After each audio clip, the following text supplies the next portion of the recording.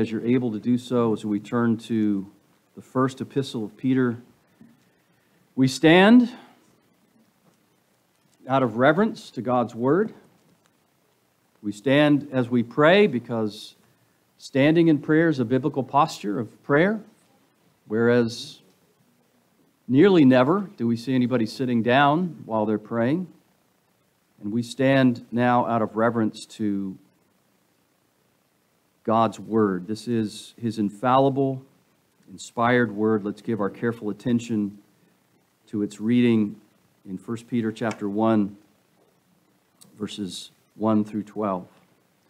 Peter, an apostle of Jesus Christ, to those who reside as aliens scattered throughout Pontus, Galatia, Cappadocia, Asia, and Bithynia, who are chosen according to the foreknowledge of God the Father, by the sanctifying work of the Spirit, that you may obey Jesus Christ and be sprinkled with His blood.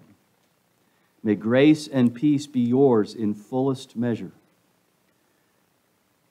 Blessed be the God and Father of our Lord Jesus Christ, who according to His great mercy has caused us to be born again to a living hope through the resurrection of Jesus Christ from the dead, to obtain an inheritance which is imperishable and undefiled, and will not fade away, reserved in heaven for you, who are protected by the power of God through faith for salvation, ready to be revealed in the last time.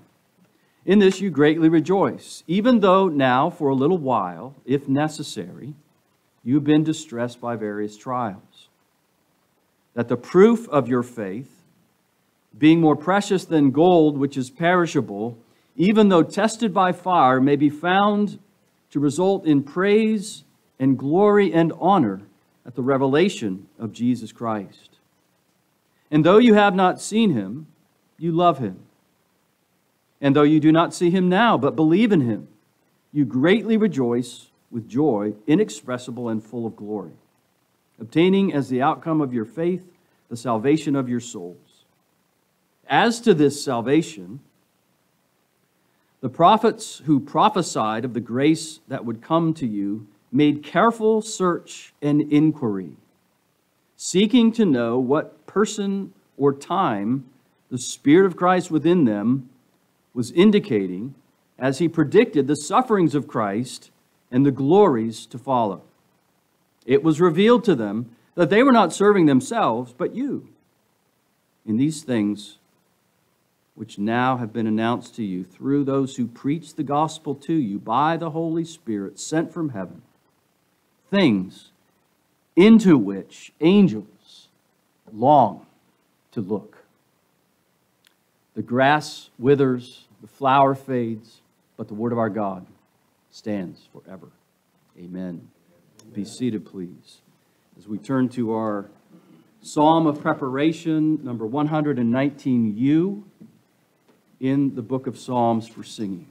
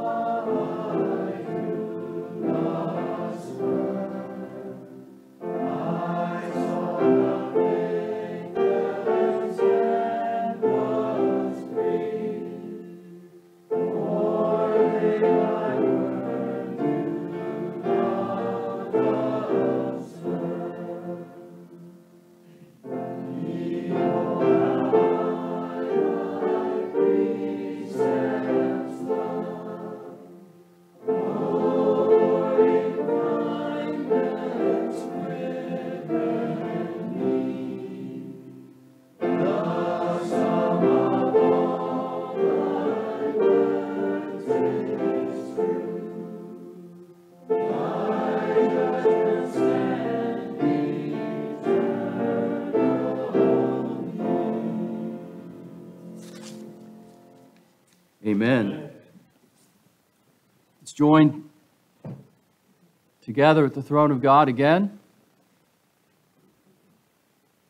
to seek His blessing on the Word as it's preached and as it's heard. Let's pray. Lord, incline our hearts toward your testimonies. Open our eyes that we might behold wonderful things from your holy word. Unite our hearts to fear your name. Send out the light and the truth of your Holy Spirit. Let him lead us and bring us to your holy dwelling places. We ask in Christ's name. Amen. Over 18 centuries ago, a young philosophy scholar from the Roman colony near ancient Samaria was walking along the Mediterranean Sea. He had drawn out of many philosophical wells, including Stoicism, Aristotelianism, Pythagoreanism, and Platonism, only to be left thirsting for the truth.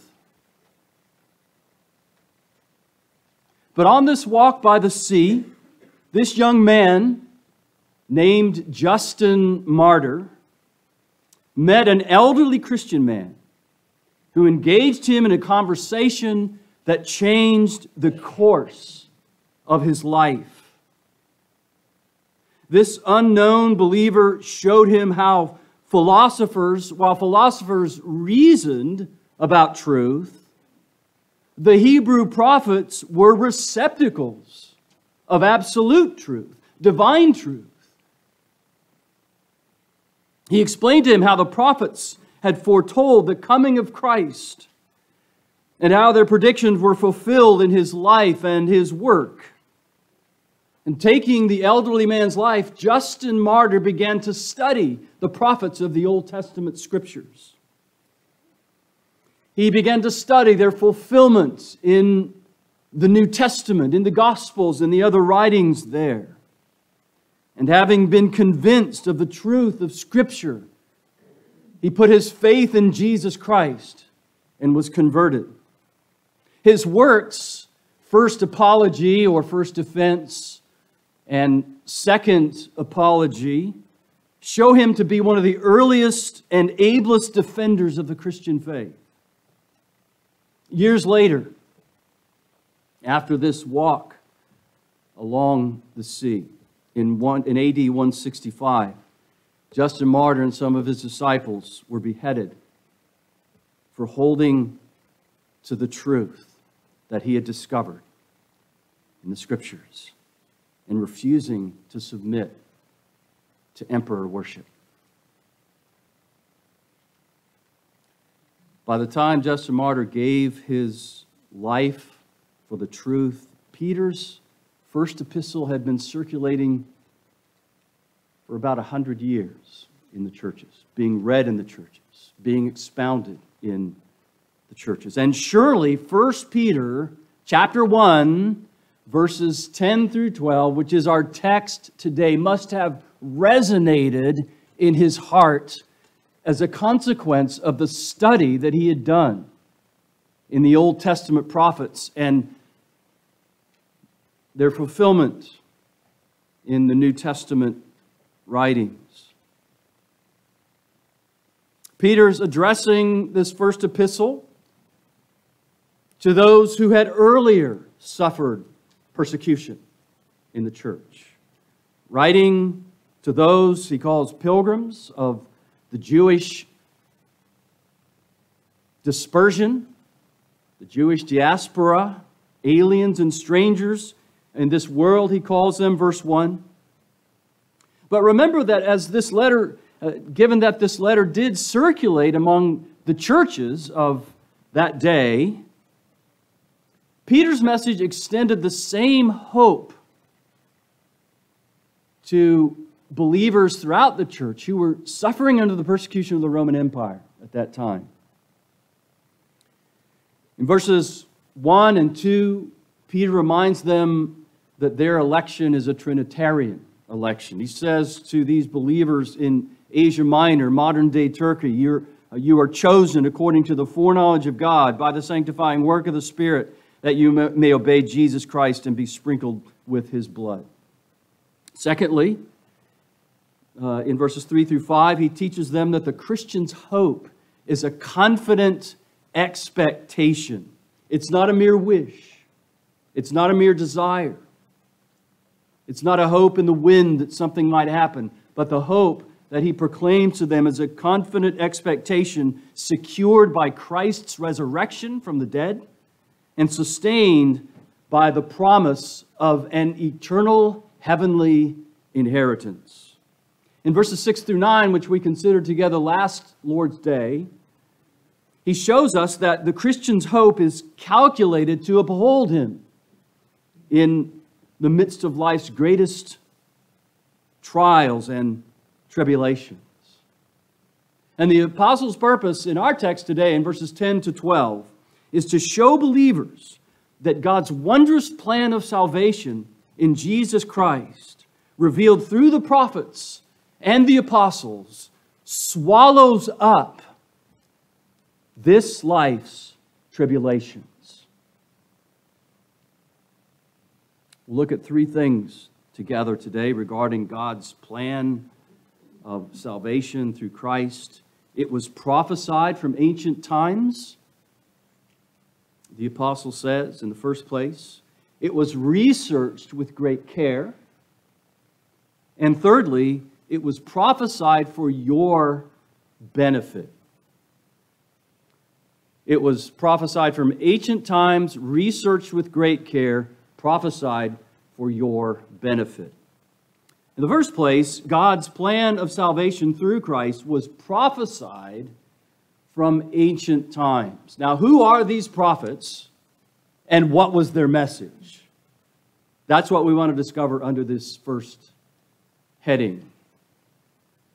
Who are these prophets? Well, Peter has in mind all the prophets from Moses to Malachi, which we just happened to read this morning. Remember how the risen Christ referred to the prophets in his conversation with two of his disciples on the road to Emmaus, recorded in Luke 24, 26 and 27, reminding them of what he had told them before his death, namely, that all things which are written about me, Jesus said, all things that are written about me in the law and in the law of Moses and the prophets and the Psalms must be fulfilled. So Peter is referring to all the prophets from the time of Moses to the time of Malachi, and he said all these things are fulfilled in me. Now, what was their message? Well, Peter says that the prophets prophesied, and he means the Old Testament prophets prophesied with unanimity, with one voice, that is, of the grace that would come to you. That is, they prophesied about Jesus Christ and the grace that God would bring to his people through Jesus Christ. The prophets declared that by God's gracious determination, by his plan, a costly redemption of sinners would be carried out, that they would be released from the bondage of their sin and iniquity, and that it would be undertaken. That salvation would be carried out by the Messiah that they proclaimed. And among other things, Peter's words in the context of this first epistle in verses 10 through 12 confirm the essential unity of the Old and New Testaments, because we're going to go on to see that these things that were prophesied were confirmed in what the apostles preached. And as they preached, as they proclaimed the grace that would come to you, so the new covenant apostles preached the grace that would come to you. An essential unity between Old and New Testaments, an essential unity between Old and New covenants, which has a profound impact upon the way we do our theology. Namely, that we don't do our theology in a vacuum. The New Covenant, the New Testament, has its background in the Old Testament and the Old Covenant. So we don't reason apart from an understanding of the fullness of the revelation of Jesus Christ, old and new. It has a profound impact on the Church of Jesus Christ today, in its worship, in its government, in its discipline, in its sacraments. And that's the first thing, I think, practically, that we ought to take away from this text. That essential unity between Old and New Testaments. God's wondrous plan of salvation through Christ was prophesied from ancient times. Secondly, God's plan of salvation through Christ was researched by the prophets with great care. Now, Peter tells us something about the method of the prophets' inquiry into the prophecies of the Old Testament scriptures. They weren't casual. They weren't careless in their reception or their declaration of the precious message entrusted to them. Rather, verse 10, Peter tells us that they made careful search and inquiry into the message that they received from the Lord. They weren't innovators, but they were partners in a message revealed over centuries through God's inspired servants. And if they were uncertain about anything, about any aspect of the task that they did, they made painstaking research in order that they might be faithful in proclaiming God's word. And we find, for example, we find an illustration of this in the prophet Daniel. Daniel, remember, was carried away with the exiles to Babylon. And we find in the context of Daniel's experience there, the circumstances of his life are recorded for us in Daniel chapter 9. In the first year of Darius, the son of Ahasuerus, of Median descent, who was made king over the kingdom of the Chaldeans, in the first year of his reign, I, Daniel, observed in the books the number of years which was revealed as the word of the Lord to Jeremiah for the completion of the desolation of Jerusalem, namely 70 years.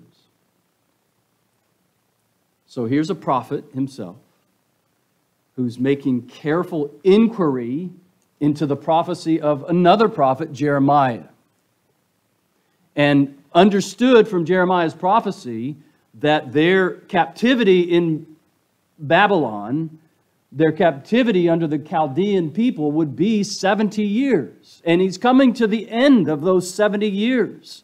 And he begins to take courage in what God prophesied through Jeremiah. And it emboldens him as God's prophet. So they weren't careless. They weren't casual in the way they carried out their task. But at the same time, they weren't merely doing so by their own intellectual powers. That's what Peter tells us here in verse 11. They were seeking to know what the Spirit of Christ within them was indicating. So the same Spirit who is at work in the New Testament apostles was at work in the Old Testament prophets, the same Spirit who is at work in us. And they, through the Spirit and His inspiration, made careful inquiry, seeking to know what the Spirit of Christ within them was indicating. Peter emphasizes this point in his second epistle in the first chapter. Know this, first of all, no prophecy of Scripture is a matter of one's own interpretation. For no prophecy was ever made by an act of human will, but men, moved by the Holy Spirit, spoke from God. So that what we have in the Bible is not merely the word of man. God did use men to write the Bible. God did use their gifts. He used their intellects. He used their own stylistic habits in writing. But these men were moved by the Holy Spirit to pen the very words that they wrote, which means that these words are not man's words, they're God's words, and absolute truth, even as that elderly Christian along the Mediterranean Sea revealed to Justin Martyr. This is a receptacle of God's absolute truth. And that's one of the things that Peter is trying to impress upon his readers in that day. And it's a point that ought to be impressed on you and me today as we read these words. And Peter also tells us something about the subject of their inquiry. They made inquiry into the person of Christ. The person of Christ that the Spirit of Christ was revealing to them. They sought to know the person that the Spirit was indicating. Verse 11. They knew and consistently pointed to the truth that God would bring salvation through a Messiah. And that truth is proclaimed throughout the Old Testament scriptures, but it's nowhere more clearly proclaimed than in the prophet Isaiah. For example, in chapter 9 and verses 6 through 7, this is one of the passages in the Old Testament scriptures that is so much at the forefront of our minds during the season of Christmas. It's a wonderful prophecy. A child will be born to us. A son will be given to us. The government will rest on his shoulders. His name will be called Wonderful, Counselor, Mighty God, Eternal Father, Prince of Peace. There will be no end to the increase of his government or of peace on the throne of David and over his kingdom, to establish it and uphold it with justice and righteousness from then on and forevermore. The zeal of the Lord will accomplish this. Prophesied in the Old Testament scriptures, prophesied concerning the person and the work of Jesus Christ. They prophesied with regard to the timing of Christ's coming. They were seeking to know, verse 11, what person or time the Spirit of Christ within them was indicating.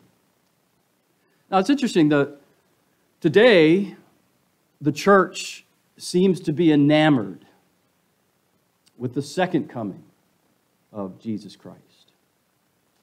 So much so that they, in error, try to predict when that coming will happen. The Bible does teach a second coming of Christ. And to deny that there will be a second coming of Christ is to deny what the Bible teaches. But the church today is so caught up in the timing of that coming that they miss the important message of the coming. Namely, that we're to be preparing ourselves. Holiness is what's being proclaimed alongside those declarations of the second coming of Jesus Christ. But any prediction of the time of that coming is just speculation. It's nothing more. Nobody knows. Nobody can know. And Jesus himself told us that they can't know. The prophets looked into the timing of Jesus' first coming. They looked into the timing of the advent of the Lord Jesus Christ. They sought to know the time. The difference is that the prophets were not led in their search by their own curiosity in a quest for speculative knowledge. And furthermore, they had divine warrant. And they had the Spirit's declarations to them as they looked into the timing of the first coming of the Lord Jesus Christ. And in addition to their careful research into the person and into the timing of Christ's advent, the prophets were enabled by Christ's Spirit to understand and prophesy concerning Christ's work as well. Again, in verse 11, his suffering, which would be followed by glory. The prophet said that the life of the Messiah would be a life of suffering. And again, there are many places in the Old Testament scriptures that speak of the suffering of Christ. But Isaiah 53, I think, hands down, in my mind, speaks most clearly of the sufferings and the glory of Christ that would follow his suffering. He would be born a human being, this Messiah. He would undergo all the miseries that human beings undergo. And you and I know something about those miseries if we've lived any time at all in this world. He would endure the opposition of many enemies, be betrayed by one of his own disciples, and crucified on a cross. Elucidated in the prophets, but scattered throughout the Old Testament scriptures, in the law, in the historical books, in the writings, which Jesus referred to as the Psalms in that passage that we considered earlier in Luke's Gospel. Suffering, but glory. You notice in verse 11 the order that Peter gives us. Suffering first, then glory. Jesus understood this order well. He bore his afflictions willingly in order to attain the glories that would follow. He often said to his disciples that it was necessary for him to suffer these things. He spoke to those two disciples on the road to Emmaus, and he said it was necessary that the Christ should suffer these things and then enter into his glory. For the joy set before him, the writer to the Hebrews wrote, he endured the cross, scorning its shame. That's the pattern. Now, the disciples didn't understand that order of suffering and glory. In fact, you remember when Jesus revealed that he must go to the cross, Peter said, "No, Lord, never." And Jesus said to Peter, "You're Satan's mouthpiece. Get behind me."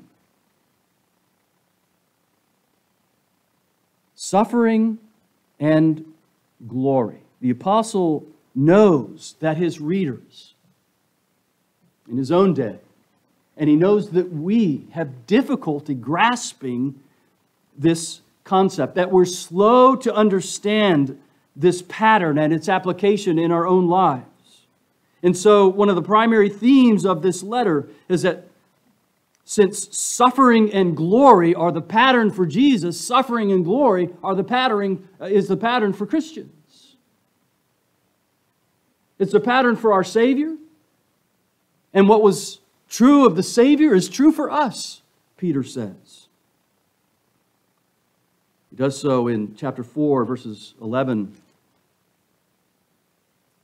through 12. He says, "Beloved, don't be surprised at the fiery ordeal among you, which comes upon you for your testing, as though some strange thing were happening to you. But to the degree that you share the sufferings of Christ, keep rejoicing, so that also at the revelation of his glory you may rejoice with exultation."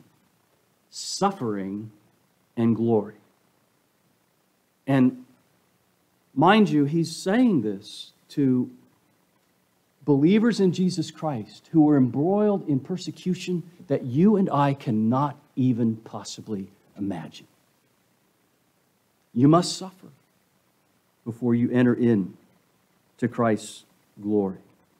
And as he speaks to these Christians, and as he speaks to us, he tells us to keep our eyes on the glory that will inevitably follow the suffering that is inevitable for Christians.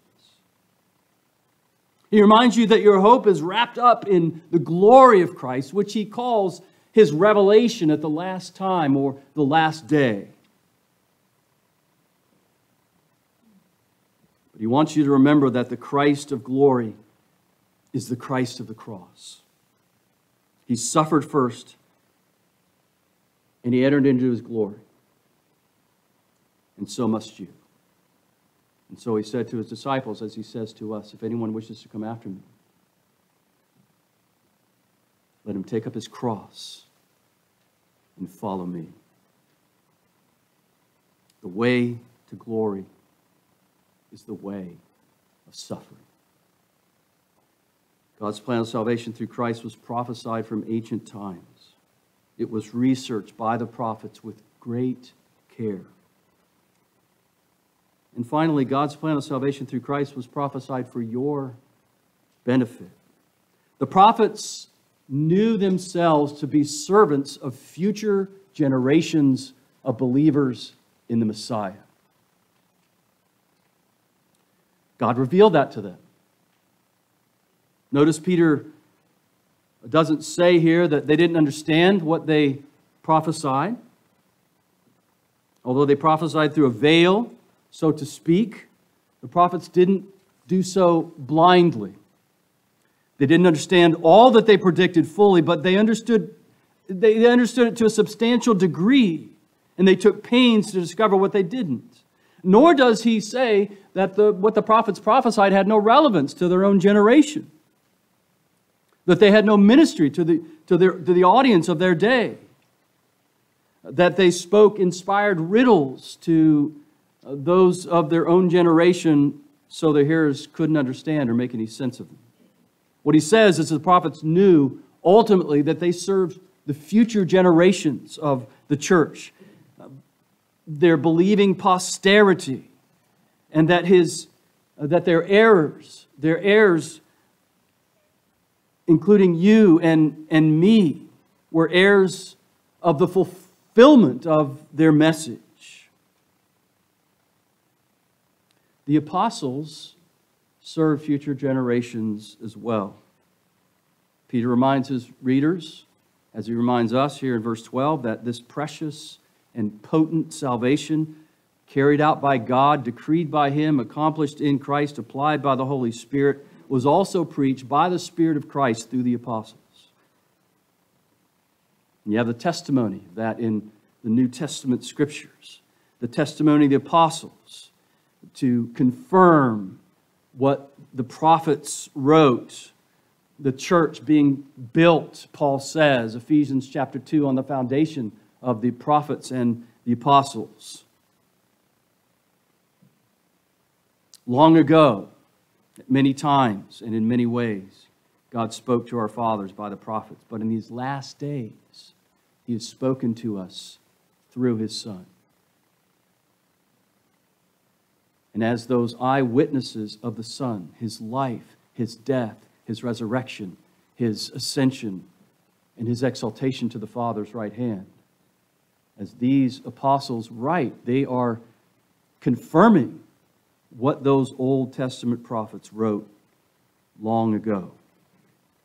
And you and I stand in a privileged position in the history of redemption. We stand in a place that was enviable on the part of the prophets.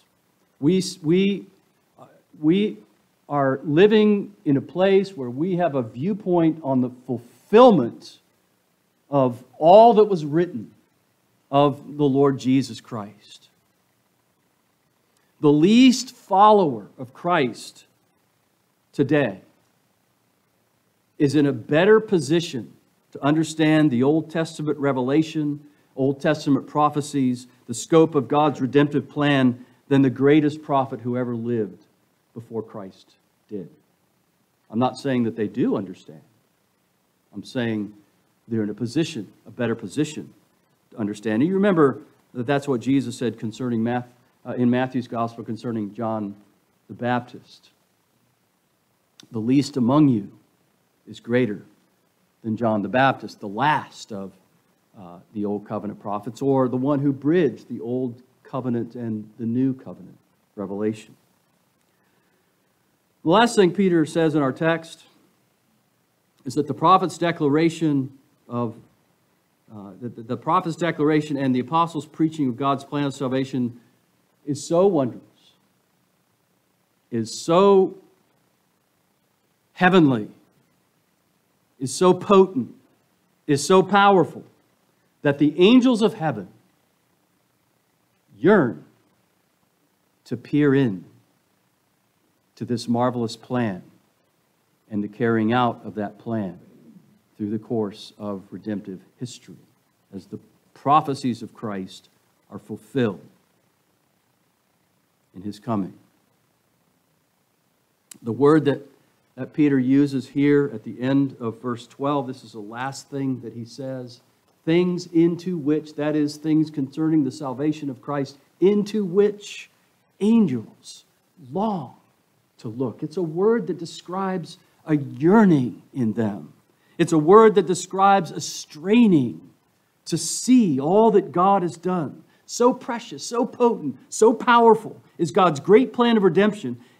His announcement through the prophets and the apostles by the Spirit's inspiration that the holy angels long to look over the very fortifications of the walls of heaven itself so that they can see all that God has done in Jesus Christ, to behold the marvelous and wondrous spectacle of the believer's salvation. Can you picture that scene in heaven?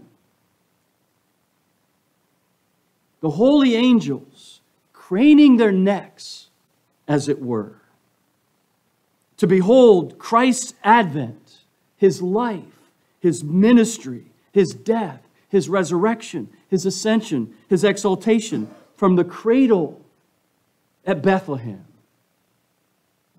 to the cross at Calvary to the glory of heaven's throne, beholding with holy reverence and wonder what God has done through His only begotten Son. And there's something of a holy irony in what Peter says here. And that is that angels are spectators in this redemption. Christ did not die for the sins of any angels. Not for the sins of the fallen angels and not for the sins of the holy angels, because there are no sins on the part of the holy angels. They haven't fallen. And yet they have this longing in them,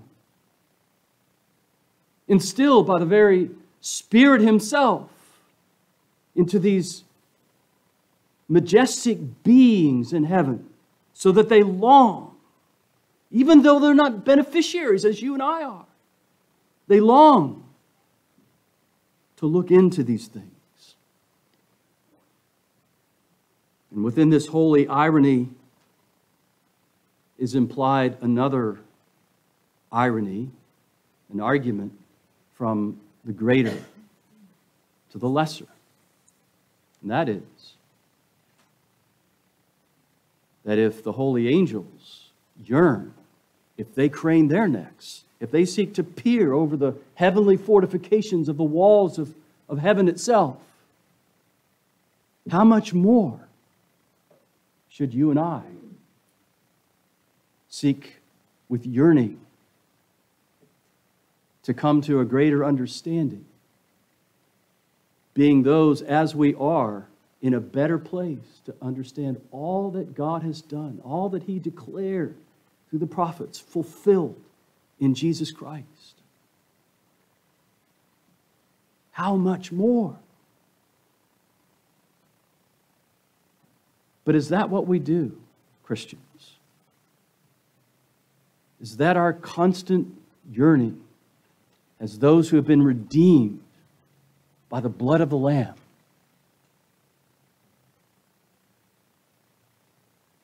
To do what the prophets did, to make careful inquiry into the person and the time of the advent of Jesus Christ. To make careful inquiry into all of the ways that the New Testament scriptures reveal those prophecies of the Old Testament in their fullness. If you're honest with yourself, your answer will be no.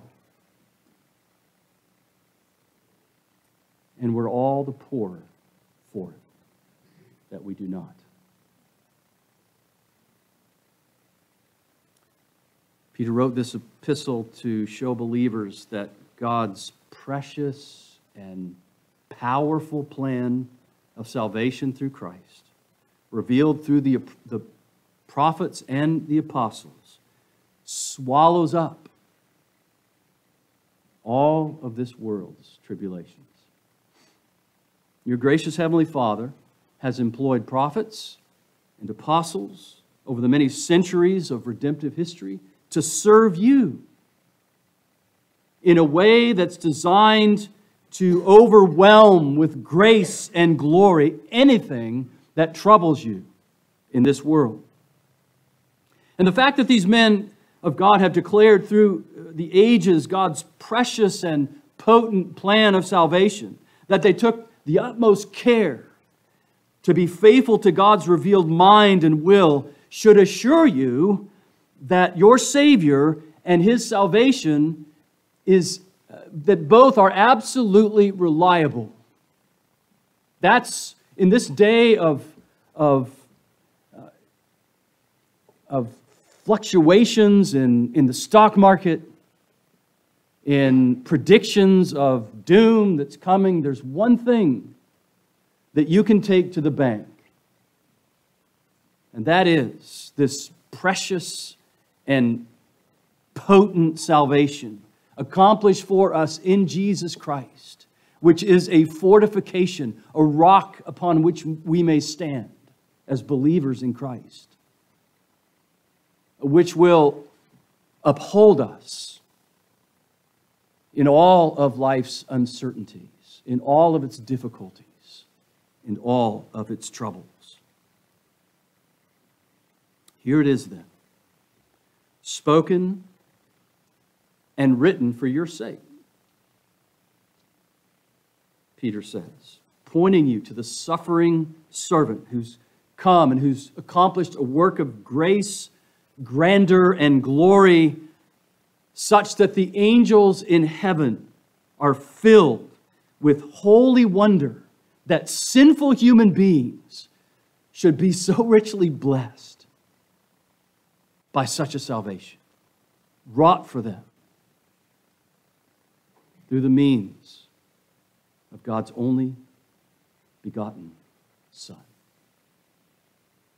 May the Spirit of God within you move your soul to ponder this precious and potent salvation, so that you may be caught up and lifted above, so that the knowledge of this glorious salvation would overwhelm anything that you experience in this world. Let's pray.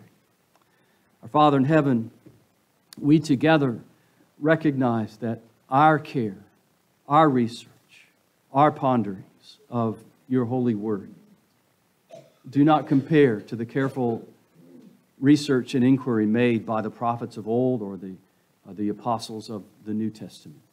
Lord, we confess our laziness before you, of handling your word, of seeking you in your word, of seeking to better understand all that you have written in the law and the prophets and the Psalms. We pray that you would instill in us a greater desire to understand all that you've done with regard to this precious and potent salvation, which you have wrought for us in our Savior Jesus Christ, in whose name we pray. Amen.